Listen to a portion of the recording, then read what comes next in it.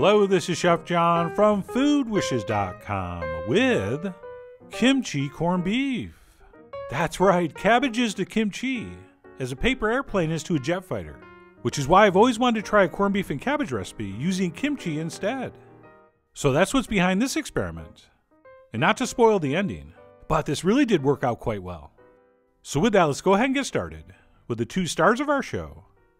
And those would be some kimchi. And here I have 2 16-ounce jars of the finest local stuff I could find, as well as 1 ready-to-cook corned beef, which, by the way, are usually made from brisket, but this time I decided to try one made from beef round, which is a lot leaner. So I was a little nervous, but it worked out. And we'll review that a little more later. For now, let's get this started by placing one of our jars of kimchi at the bottom of this pot, which apparently I'm not going to be able to do without the help of a fork. And I'm not sure if you're going to have a choice, but if you do, I would choose the kimchi that comes with the largest pieces of cabbage possible. But having said that, I'm pretty sure any kimchi you find is going to work. And then what we'll do is go ahead and unwrap our corned beef and place that over our kimchi. And since this was an experiment, I kind of debated whether I should remove that spice blend from the surface. On one hand, I thought it would taste good, but on the other hand, I wasn't sure if I wanted to be biting into that stuff while I was eating. But anyway, ultimately I decided to leave it on, which probably was the right choice.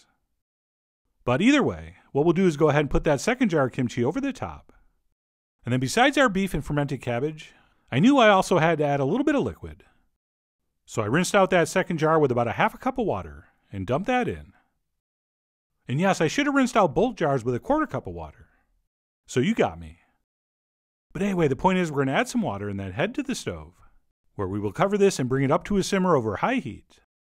And I realize, especially compared to a traditional boiled corned beef, I really didn't add much liquid here.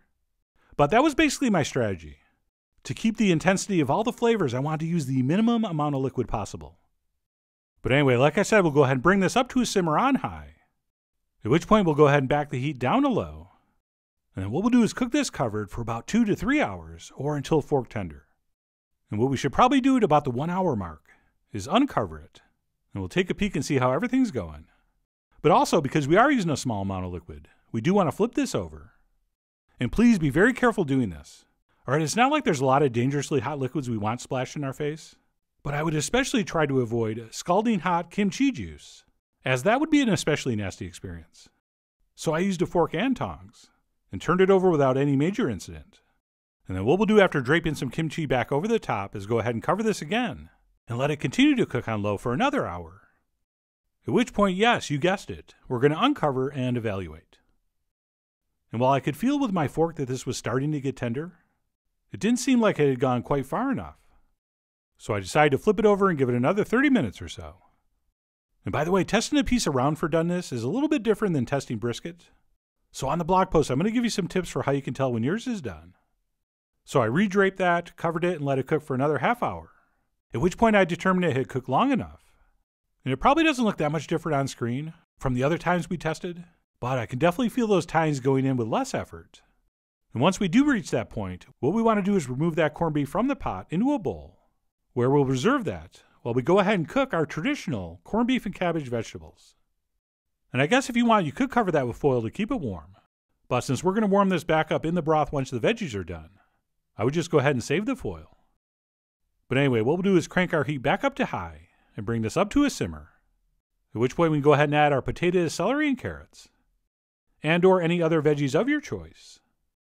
And I'm going to go ahead and distribute those and poke those down as best I can. And of course, if you think you need some water, go ahead and add some. But don't forget, veggies give up water as they cook. And then all we have to do is cover this, reduce our heat to medium-low, and cook these veggies until they're just about tender. And I say just about because we're going to want to put our meat back in here and warm it up for about 15 minutes. So we don't want to cook our veggies until they start to fall apart. So we will just cook those almost all the way, which is probably going to take about 20-25 minutes or so. But of course that depends on the size. So we won't go so much by time as we will go by the old poka. And when we feel those are like 95% of the way, we'll go ahead and reduce our heat to low and add our meat back in. And we'll try to nestle it down in that broth without crushing too many of our veggies. Although, you know what? A little bit of crushed potato and carrot would not be the worst thing for that broth, since it will actually add a little bit of body to it. And that's it. Once our pot's been re-beefed, We will simply cover that back up and let it cook for about 15 minutes on low, or until our veggies are perfect and our meat's heated through. So that's what I did. And about 15 minutes later, my kimchi corned beef looked a little something like this. Which brought me to my big moment of truth, the testing of the broth. So I went ahead and grabbed a spoon and gave this a taste, terrified it was going to be way too spicy and salty. But I'm happy to report it wasn't. It was right up to that edge, but it did not go over. But if it was, all I was going to do was add a couple cups of water and let it simmer for about another 10 minutes or so to dilute the mixture. So that is definitely something you're going to have to check for. I mean, you are, after all, the Mothman of your broth man. So depending on how salty your beef was, you may have to adjust. But like I said, I thought mine was fine. So I went ahead and proceeded to slice this and serve it up. And above and beyond the salt variable, I was also concerned/curious about how this beef was going to come out, since I did use the round, which is way leaner than your typical brisket. But all it took was trying this one little sample slice, and all my fears faded away. Since in addition to being insanely flavorful, it was also very moist and tender. So I went ahead and sliced off a few more pieces, and served those on and in a big bowl of our braised vegetables. And of course we're going to want to finish that off with another spoon or two of our firewater, which is what I decided to call this broth. And then last but not least, we will garnish with some green onions. And as usual, don't try to arrange these. Just scatter those over naturally, since that's always going to look best. Unless there's one spot you missed where you really want a piece of green onion, which in that case, go ahead and place one down. And that's it. My kimchi corned beef is done and ready to enjoy. So let me grab a fork and knife and go in for the official taste. And yes, going for a piece of celery on the first bite was a bold choice. But despite trying this with only the third best vegetable, it really was amazing. And I can't believe I'm saying this, but as good as the meat was, those kimchi braised vegetables were just as good. In fact, I think I might have broke a record in this video for most vegetables eaten compared to the amount of meat. So if you're working on the Food Wishes trivia game, there you go. But anyway, as far as experiments go, this really was highly successful. So even though I may tweak a few things here and there next time, I really was thrilled with how this came out. Although, remember all those whole spices I left on the surface? In the end, I did enjoy the flavor they imparted, but every once in a while I would bite into a piece of bay leaf or juniper berry. So what I might do next time is scrape those spices onto some cheesecloth and tie it up into a satchel and place it in a broth like that, so we can go ahead and pull it out later.